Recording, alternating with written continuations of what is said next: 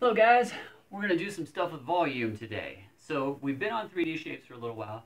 What we're going to move to now is instead of talking about how much it takes to cover the outside of a shape, we're going to talk about how much it takes to fill the inside of a 3D shape. And that's what volume is measuring. How many cubic inches, cubic centimeters, cubic whatever it takes to measure or to fill the inside of it. Now something to remember, a cubic inch, for example, is a 1 inch by 1 inch deep by 1 inch tall cube. That's what a cubic inch is. And so when we're talking cubic units, we're talking how many of those cubes would it take to fill it up. Now, some shapes, a cube doesn't fit in perfectly. When we get to like cylinders, for example, you can't put these square blocks into this circular object. And so you kind of think of it as fluid. So if those can move, how many of that amount that is in a 1 by 1 by 1 block would it take to fill that shape? So that's what we're talking about here with volume. So volume of a prism is the one that I want to do first here. Now we've already talked about a prism. Remember, a prism has two congruent opposite faces that we call the bases, and then it's a bunch of rectangles connecting it. And so we're going to look at this one first. This is what we call a rectangular prism, because our base here is a rectangle. Our bases are rectangles, and technically our bases on this could be the top and bottom, could be the right and left side, or could be the front and the back. Any of those would work for the bases. I'm just going to go with the bottom and top as the base, but that's not the only correct way of thinking about this one. Now, think about what we want to do with volume. We want to know how many 1 by 1 by 1 cubes does it take to fill this thing up. I'm going to take this base here, and I'm going to cut it into these cubes that we're talking about. So I'm going to put a line right across there, and I'm going to do a couple lines across the back here, so that we're basically splitting this into 1 by 1 squares. So we've got 3 across there, 2 back this way. Now, this is going to be a little bit tricky with the drawing here, but I think I can manage. I'm going to make this a cube back here now.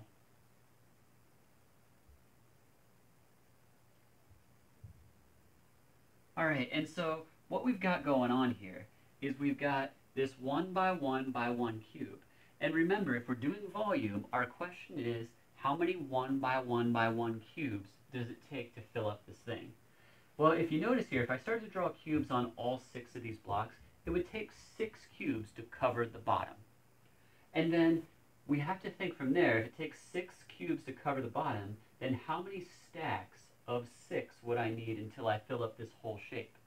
Well, since this is 5 inches and each of these is 1 inch high, it would take 5 stacks of 6. Now, if you think about what this volume formula says, what we're coming up with here is exactly what this volume formula says. Figure out how many it takes to cover the bottom. If we're talking cover, that's area, right? And remember, from our formulas before, capital B stands for not base length, it's area of the base. And so, to find the area of the base, how many blocks would it take to cover the base? And then multiply that by how many stacks high we would need. So in this case, the base, it would take 6. Because we have 3 by 2, so the area of the base would be 6, and then we'd have to stack 5 stacks of 6 high, and so the volume would be 6 times the height, or how many stacks we would need, 5, and so the volume of this one would be 30. Now remember, we're talking how many 1 by 1 by 1 cubes, and so when we're doing volume, our units are going to be cubic inches, cubic feet, cubic yards. If it was something really huge, cubic miles. And so those are the types of units we could use for volume. Now there are some other units of volume that you've probably heard of. Gallons, for example, or fluid ounces. Those are units of volume, and they can be converted from these as well. The only thing with those is they don't have anything to do with lengths. And so I would have to do something with lengths to find the volume of an object first, most likely, and then convert it to gallons or fluid ounces or something like that. We're actually going to do an example of that in just a minute. So I wanted to do one more with finding the volume. This one is a little more intuitive because you can actually see, you could just fill the whole thing up with cubes, and it would just fill exactly to the top. You wouldn't have to cut any cubes or anything like that. That's not going to work on this one, because if I start to try to cover the base with cubes, I'm going to run into a problem because some of them would have to be like cut.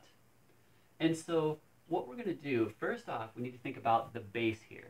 I did this on purpose because this is something that trips people up often. The base is not the rectangle on this prism. I know that's the bottom, but remember, base does not mean bottom on a prism. The bases are the two congruent opposite faces. That means the bases are these two triangles. Those are the two congruent opposite faces connected by rectangles, which means this is what we would call a triangular prism, would be the mathematical name of this solid. And so if I want the area of the base, that would be either this triangle or this triangle. They're congruent. It doesn't matter which one we use. And so I'm going to use the front one. And I put this length here, but that length, I don't have it labeled here, but isn't it 6 feet from back there? And so if I want to find the area of the base, that involves finding the area of a triangle. And the area of a triangle is 1/2 times the base of the triangle. The base of the triangle is 4 times the height of the triangle. The height of the triangle is 6. All right, so there's how we would find the area of the base. And just doing the math there, that's 24. Half of 24 is 12. So the area of the base here is 12. And then if I want the volume of this thing, volume is area of the base, so 12, times the height. Now remember, this is another thing that trips people up. Height doesn't always go vertical. Height is distance between the two bases. My one base is this triangle, my other base is this triangle, which means my height is the 10 feet, the distance from the one base to the other base. And so my volume here would be 12 times 10, or in other words, my volume is 120, and since that was in feet, that would be cubic feet.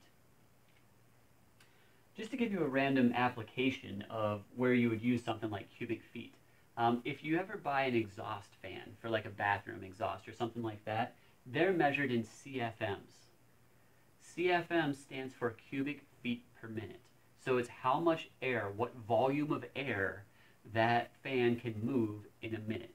And so basically you could figure out the cubic feet of your bathroom and figure out how long it would take to cycle out the entire air in your bathroom, and that's how you know what size fan to buy.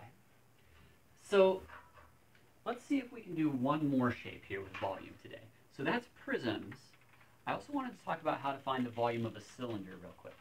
Now, we're going to see this is basically the same thing. There's really no change to the formula. Do you notice the volume of a cylinder? Since it's the same on both ends, just like a prism is, you want to figure out how much it would take to cover the circular base in this case, and then how many stacks of that you would need. So it's still the area of the base times the height. Now I have one more thing I put in here though. Prisms, the base can be a lot of different shapes. We saw a rectangle and we saw a triangle just now, but it could be even other shapes.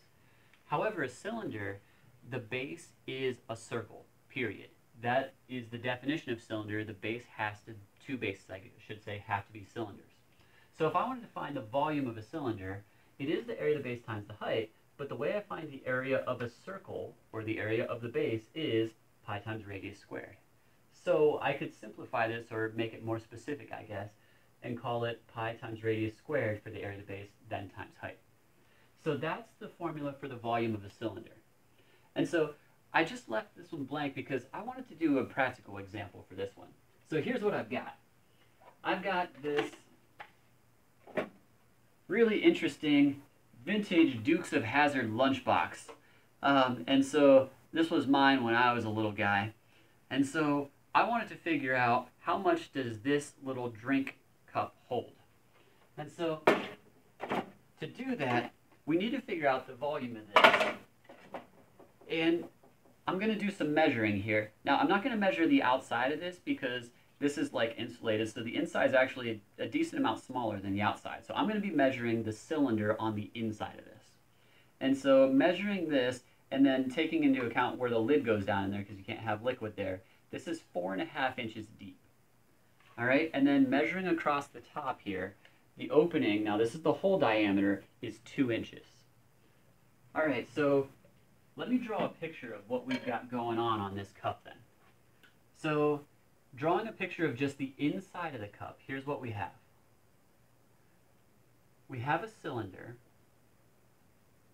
and the height of this cylinder is 4.5 inches. So that's that part. The radius of this cylinder, well, the diameter is what we measured, is 2 inches.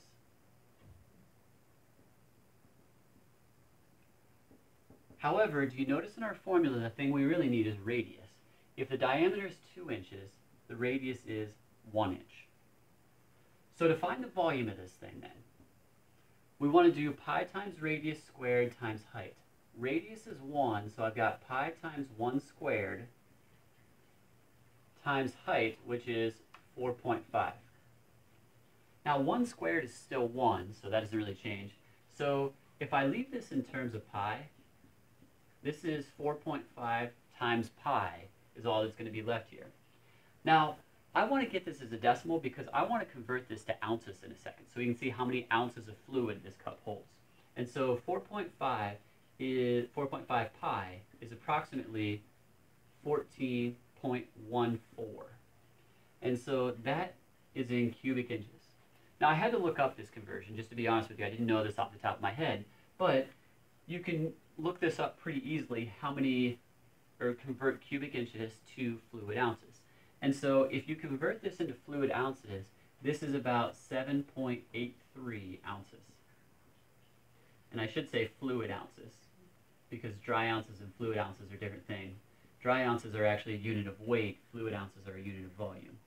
And so the volume of that little thermos is about 7.83 fluid ounces, is how much that would hold. And so they probably marketed this as an 8-ounce container.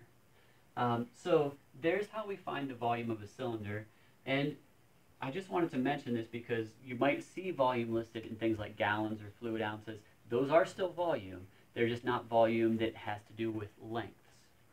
But it is how volume is measured a lot of times, especially if you have like a swimming pool or something like that. It'll be measured in gallons, not in things like cubic feet or cubic inches, most likely.